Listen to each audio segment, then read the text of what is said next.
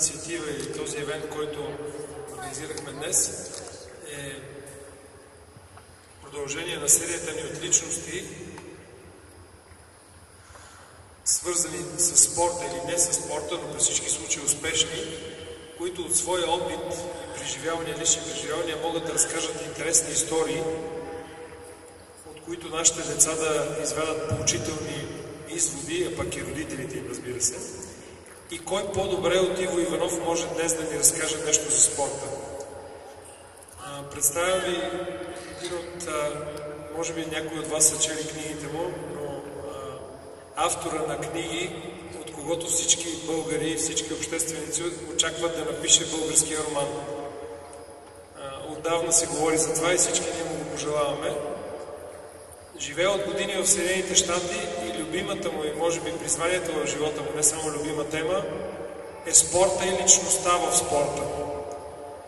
Имала е възможността да се запознае с наистина велики атлети, да общува с тях, да научи от тях техните житейски истории и да ги разкаже по страхотен начин. Така че за мен наистина днес е голямо удоволствие, че прие поканата ни да дойде, да седне срещу нас и да разкаже нещо наистина страхотно.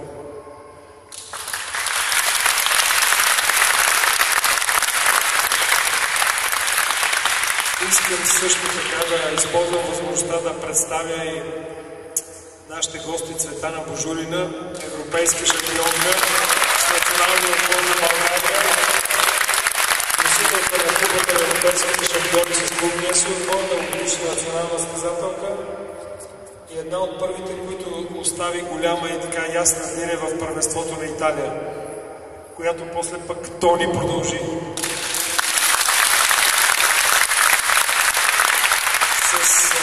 Заедно с Цеца и съпруга й Сандро, дългогодишен журналист от газета на Спорт.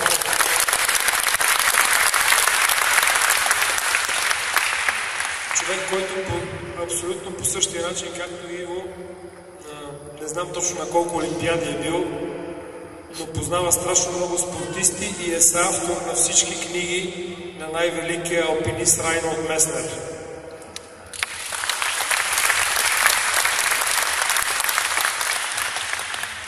Познава всички известни алпинисти в света и организира ежегоден, много важен, може би най-важният в света на алпинизма форум, който се състои в Италия и на който всички алпинисти идват с голямо удоволствие да разкажат историите си. И току-що в залата влезе и нашия скъп приятел доцент Карадиберов, който от години ни помага не само с напътствия и програми, ами и с личен пример за физическата и кондиционна подготовка на децата. Издаде и учебник специален кондиционната подготовка във волейбола, така че той е един от хората, които наистина страшно ни помагат в тази школа.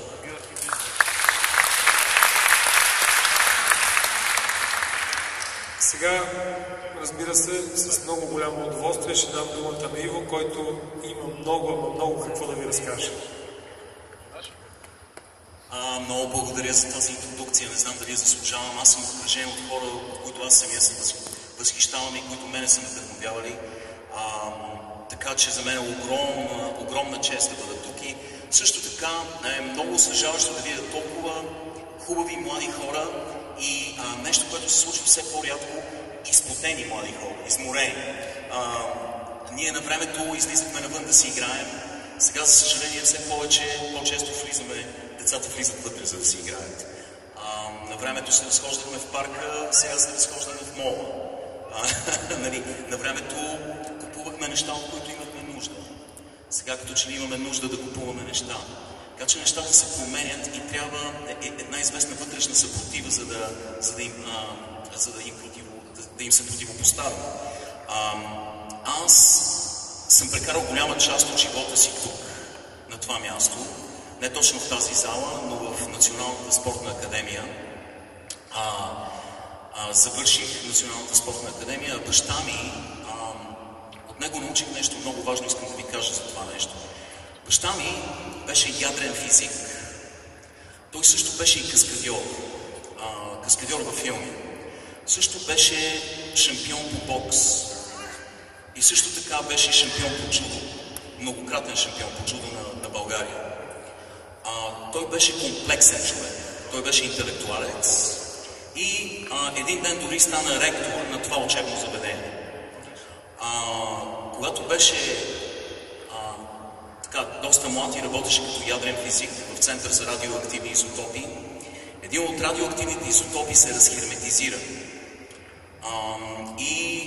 Всички хора, които работеха в този център, се скриха в скривалища. Защото радиоактивният изотоп, както знаете, излъчва изключително токсична радиация, която е в състояние буквално да разгради човешките клетки. И тогава трябваше някой да излезне от това скривалище, да се облече в защитно облекло и да вземе този радиоактивен изотоп и да го сложи в специален контейнер. И естествено, лудият ми баща беше този човек, който се оказа доброволец. Така че той отиде и изолира този радиоактивен изотоп, след което получи много висока доза радиация. И му казаха, че това е смъртоносна доза радиация и по всяка вероятност няма да оцелее. И му бе забранено повече да работи там. И чакахме го да умре. Но това не се случи. И той все още е жив. И...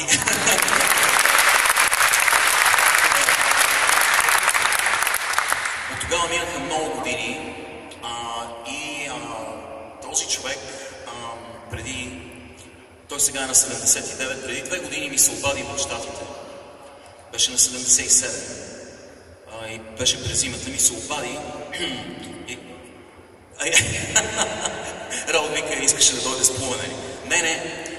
Обади се и каза, че да не се притеснява, но е в бърза помощ в Пирогов. И викам, какво стана? Опитал се да дигне 200 кг на лежанка в фитнес клуба и си изпуснал щангата на главата и си беше изцепил веждата и му тече кръв. И вика, всичко е наред, няма страшно. Аз помислих, че съм си счупил черепната кутия, но се оказа, че само...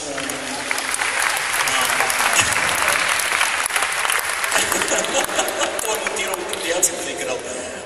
Не е ясно точно какво става с него,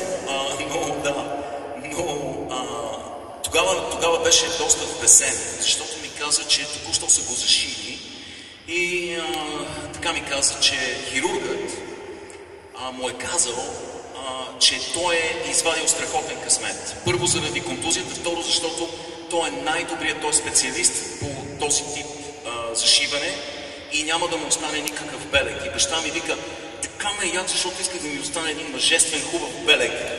За да ми е спомня и не мога да се хваля пред гаджетата. Майка ми също е жива, между другото.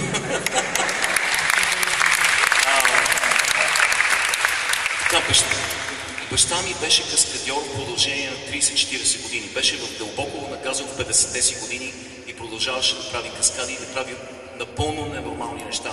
Връщал се вкъщи с изпотрошени крака. Върна се веднъж късно в 2 часа сутринта. Краката му бяха надробени на парчета. Оказа се, че отишъл, той не ни казваше, че отива да прави каскади. Отишъл на някаква каскада, трябвало да го пуснат с мотор в някаква пропаст, както и да е. Той си счупил краката, качил се на неговата Шкода и отишъл в Пирогов. Обаче имал много голяма опашка и се върнал вкъщи, допълзял до леглото и на сутринта не можеше да ходи, естествено. Закарахме го и беше с болтове в краката с месеци, но се възстанови напълно и той се преквалифицира. След като не можеше повече да бъде ядрен физик, завърши Националната спортна академия, която тогава се казваше ВИФ. Завърши второ висше и стана един от водещите експерти по биомеханика. Биомеханика е наука за движението на човешкото тяло. Това е физиката, математиката, свързана с нашето движение. И той стана един от водещите специалисти в световен аспект в биомеханиката, беше шеф на катедрата по биомеханика тук и след това беше и ректор. Исках само да ви кажа, набързо да ви разказах неговата история. Той сега е във великолепна форма на 79 години, ходи с пружинираща походка. Спортистите, хората, които са се занимавали с спорт, бокс, волейбол, те имат особена походка и може да ги познаеш в кръг дори, когато се движат. Той все още има тази походка, дори на тази възраст, дори с тези стави, които са преживяли какво ли не. Той се опита да ме научи нещо, още когато бях съвсем малък. И ми каза, че ние трябва да бъдем комплексни хора, да бъдем ренесансови хора, да направим опит, да научим колкото се може повече за света около нас. Да, хубаво е да бъдеш тясно специализиран, да си квалифициран в дадена област. Това ще бъде твоят поминък, нали? Това, с което ще си изкарваш хляба, но също така е много добре да имаш ерудиция, да знаеш колкото се може повече за всичко около себе си. И тогава той ми каза нещо много интересно. Каза, че според някои източни философии, според някои източни религии, човекът представлява един равностранен триъгълник. Те гледат на човека като на равностранен триъгълник. Представете си го, три равни страни. Едната е умствената част на човека. Едното крило. Другото е духовното и третото физическо. И този подход към човешкото същество вярва, че трите страни на триъгълника трябва да бъдат равни. И когато едната от страните не отговаря на другите, се нарушава баланс във всеки един човек. Така че той ми каза така: опитвай се цял живот, докато можеш да поддържаш и трите страни на своя триъгълник. Опитвай се да бъдеш ерудиран, да мислиш, да четеш, да се обогатяваш. Опитвай се да бъдеш винаги физически силен, да тренираш, да каляваш тялото си и също така не пренебрегвай и духовната страна. Духовното не е необходимо да е религия, но има такъв аспект на всеки човек на духовност. Дори ако не вярваш, има нещо, в което можеш да вярваш. Не е необходимо да е Бог. Така че това исках просто да ви предам от моят луд, но изумителен баща. Опитвайте се да бъдете равностранни триъгълници в живота. Според мен е много важно и ще ви помогне. Исках да ви разкажа набързо една история, която не съм разказвал, просто защото проведохме един кратък разговор с двама прекрасни хора тук, преди да започне срещата, и те ме попитаха дали пиша нещо ново. Аз не съм писал отдавна, но от 20 години преследвам по петите една история. Една много интересна история. Сигурен съм, че ще ви е интересна и на вас. Аз винаги съм бил влюбен в баскетбол. Волейбола също го харесвам, футбола и така нататък. Но баскетбол е моята игра. И съм цял живот играя баскетбол. Дори сега, всеки момент, в който мога да играя баскетбол. Друг проблем е, че съм 180 см. Нали? Това не е най-подходящия да се баскетбол, но продължавам да се опитвам дори днес да играя баскетбол и да по някакъв начин дори да си усъвършенствам техниката, въпреки че съм в фаза на живота си, в която като отскоча ставам по-нисък. Но баскетбол е моята игра. В Щатите, в някъде 2001-2002 година, открих една изумителна форма на баскетбол. Оказа се, че в индианските резервати в Съединените щати любимата игра е баскетбол. И индианците играят баскетбол по неописуем начин. Неописуем начин. Казват му, американците самите го наричат резбол, reservation basketball, резерватен баскетбол. Какво е резерватният баскетбол? Попаднах в един резерват, който се казва Pine Ridge. Резервата Pine Ridge в Южна Дакота. Доста далече от мястото, където живея. И там има две гимназии. Две индиански гимназии, които си съперничат помежду си. И аз отидох да гледам един от мачовете между тях и бях поразен. Скоростта, темпото на игра са неописуеми. Никога не съм виждал нищо подобно дори в Националната баскетболна асоциация. Имаше един отбор в Аризона, в NBA, Phoenix, те все още ги имат. Те играеха на времето едно нападение, което го наричаха 7 секунди или по-малко. Това означава, че като владе отбора топката, след 7 секунди трябва да се стреля. Или по-малко. В тия индиански резервати се играе за 4 секунди или по-малко. Огромна скорост. И също така нивото на игра е много изумително. Техниката на тези играчи е невероятна. Те са страхотни атлети. Стрелбата им е феноменална. Отскокливостта. Те забиват, въртят се във въздуха и забиват. Комуникацията между тях е много бърза.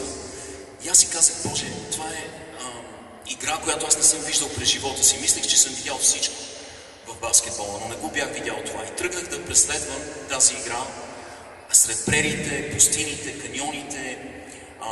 Качвах се на колата и пътувах хиляди километри.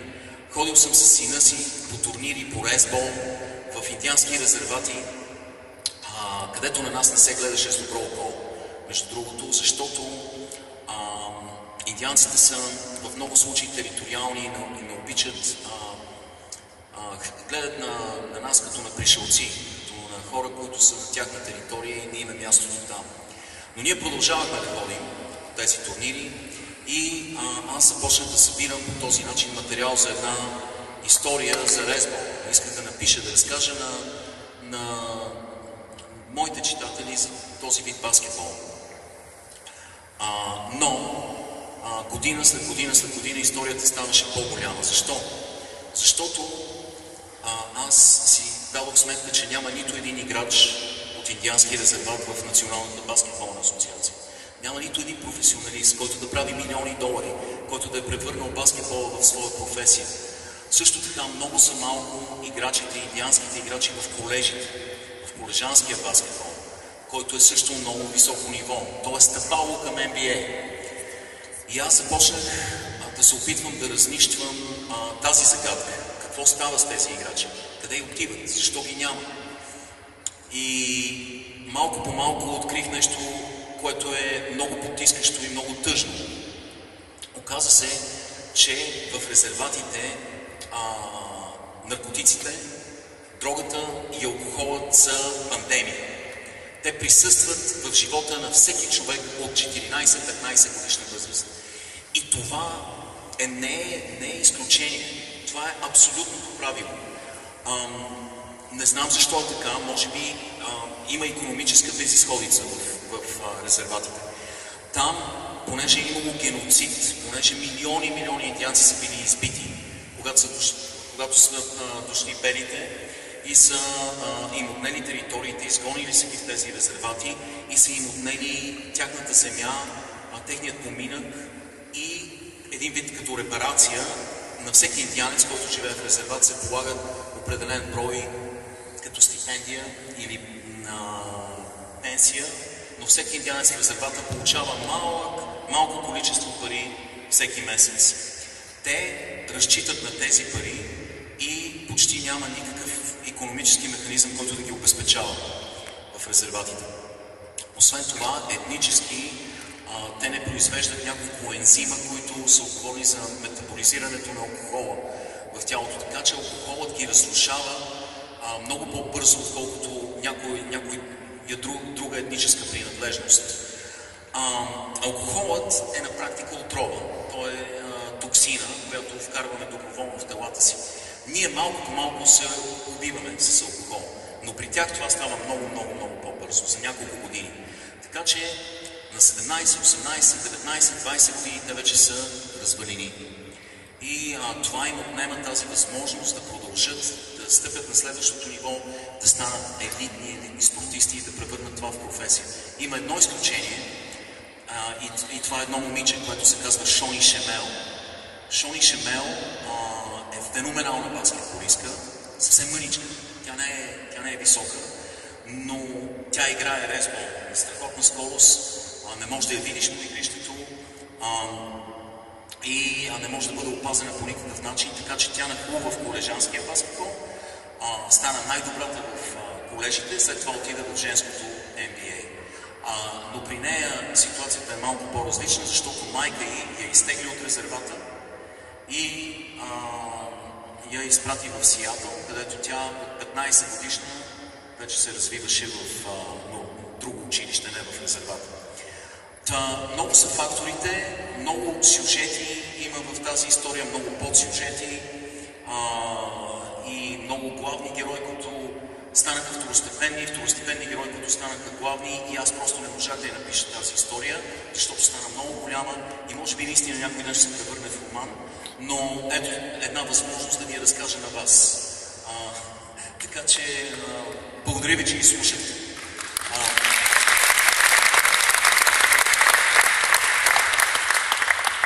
Аз се извинявам, че прекъсвам Иво, но искам да ви обърна внимание на две неща. Едното, не знам колко от вас чуха и разбраха това, което каза. От 20 години преследвам тази история. Не знам дали осъзнавате какво означава 20 години да си фокусирам върху нещо и да не се отказваш. Запомнете го това, защото за тези, които сте сега на 12-15 години, ще разберете чак след 20 години какво е да се упорит в едно и също нещо. Това е първото. Второто нещо, той ви каза нещо много интересно. И трябва да го оцените, децата.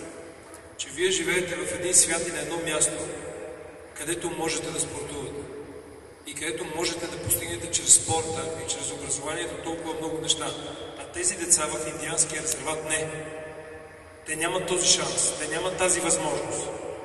Те са разрушени от алкохола и от дрогата и не могат да постигнат нищо. Затова няма нито един индиански баскетболист в NBA. Вие обаче имате тази възможност. Вие може да постигнете всичко това, за което той ви говори и за което децата, които е отишъл да изследва, не могат. Така че разберете го това. И последното нещо, което искам да ви кажа от тази история, което чух, е, че все пак е имало едно момиче, което успяло дори в тези трудни, непосилни условия да се измъкне и да достигне до най-високото ниво на баскетбол в Щатите и да играе този баскетбол, за който той ви говори за 4 секунди. Това е феноменално. Това означава, че за всеки има надежда, стига да го желая достатъчно. Слушайте внимателно това, което ви казва Иво, защото това може да ви даде път в живота и да ви покаже вратата, през която да минете. Той има наистина какво да ви разкаже.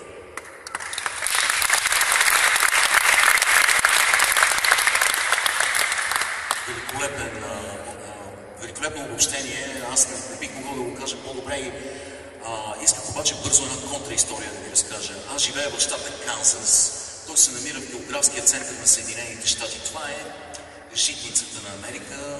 Става дума за много селскостопански район. Аз живея в университетско градче, което е много хубаво, но около мене е океан от пшеница. И като в повечето такива райони има много градчета, които изчезват. Те се превръщат в призрачни градчета. Младите хора преследват мечтите си, изтичат от тези градчета, те искат да отидат в големия град, да открият там бъдещето си и човек не може да ги опрекне. Те просто си отиват. Влаковете тръгват от такива градчета и никога повече не се връщат. Има едно такова градче, да близо до мястото, където аз живея. То се казва Смит Център. И е на практика географския център на щатите.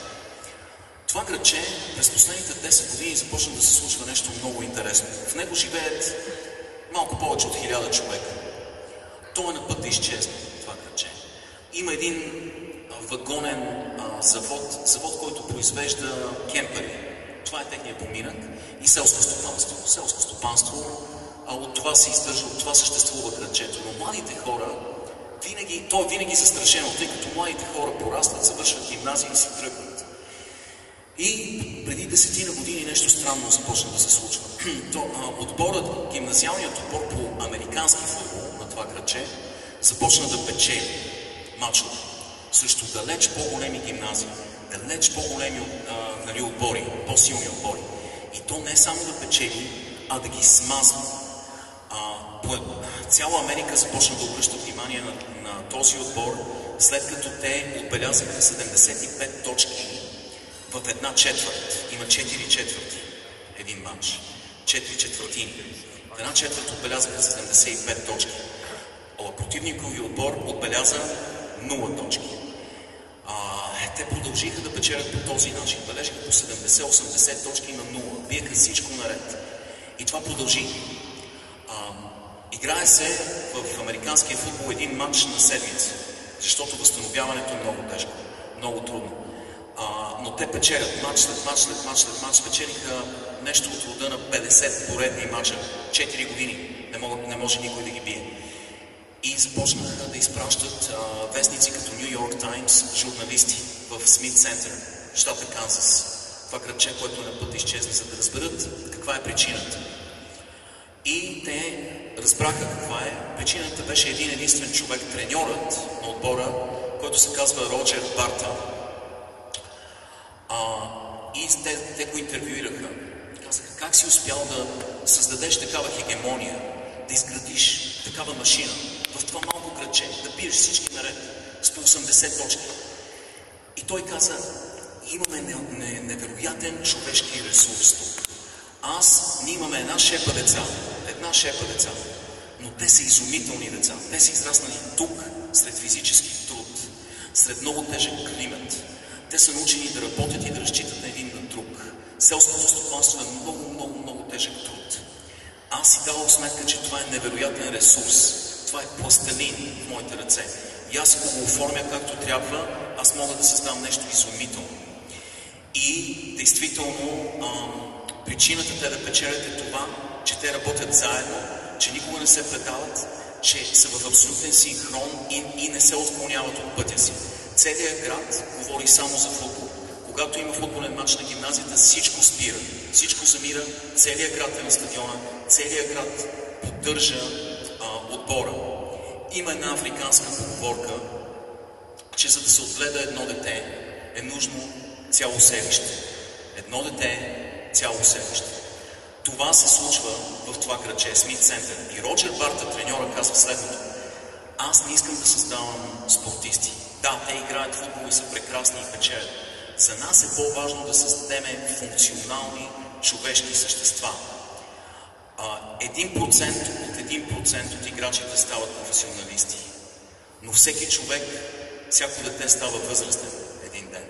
Това е важното. Да създадем човек, който да е пълноценен гражданин на това общество. И влаковете започнаха да се връщат в Смит Център. Децата започнаха да порастват, да отиват в големия град и едно по едно да се връщат. И градът днес е един от малкото градове, подобни, които растат, вместо да намаляват.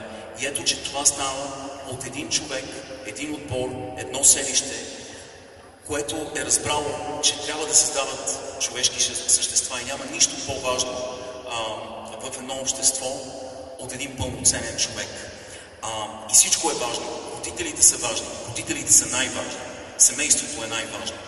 Училището е от огромно значение. Учителите, но също комуникацията на улицата. Начинът, по който говориш с хората на улицата, начинът, по който говориш с продавачката на улицата, която не познаваш, непознатите. Всичко това са микроуроци, които се наслагват и се превръщат в менталитет. Няма по-важно нещо от това и аз си мислех наскоро, ето аз обикалям 20 години резерватите и искам да разбера защо тези толкова талантливи атлети изчезват. И никога повече човек не чува за тях и умират. Умират на 25-30 години от свръхдози. В същото време едно градче, в което почти няма атлети, няма надарени суперспортисти, печелят мач след мач и са се превърнали в машина и порастват и стават пълноценни граждани и са успешни в каквото и начинание да се захванат. Искам да ви разкажа, понеже говорихме за индианци. Знаете ли, сигурно някои от вас знаят тази индианска притча за двата вълка. Аз я чух за пръв път в резервата Навахо. Резервата Навахо е много интересно място. Там се намира част от Великия каньон.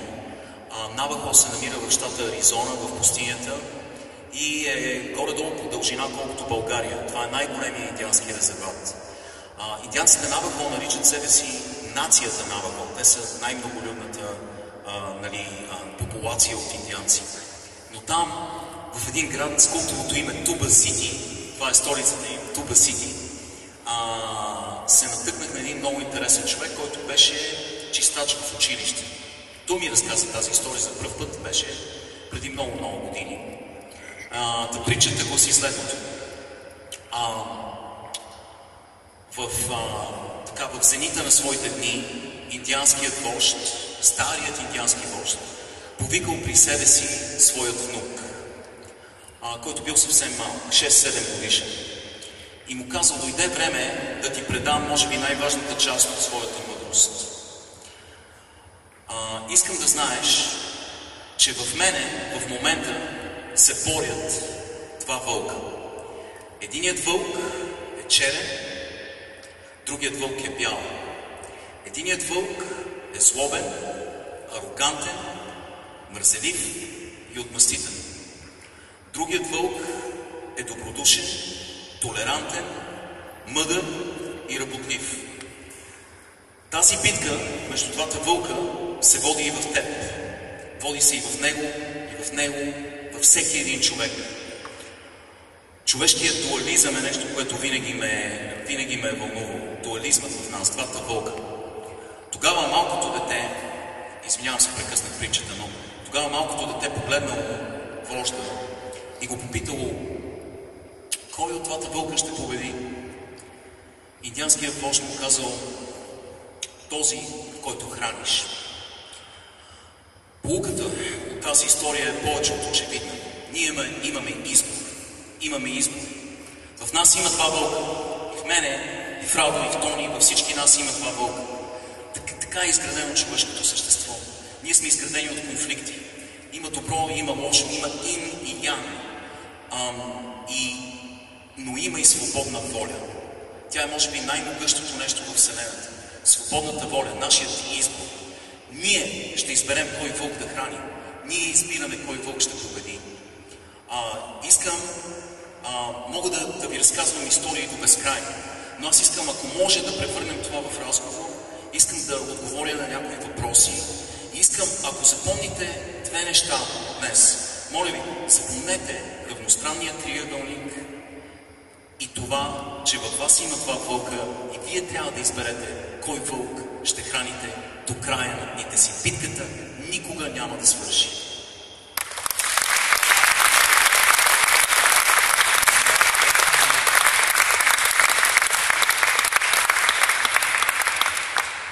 Аз искам да помоля Иво да разкаже нещо много накратко, ако е възможно.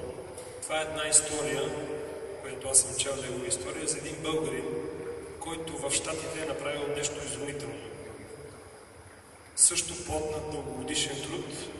Може би ти ще обясниш колко точно и как, но искам да чуете и това много накратко, защото има един българин, който е отишъл и е започнал да прави нещо, което никой не е очаквал.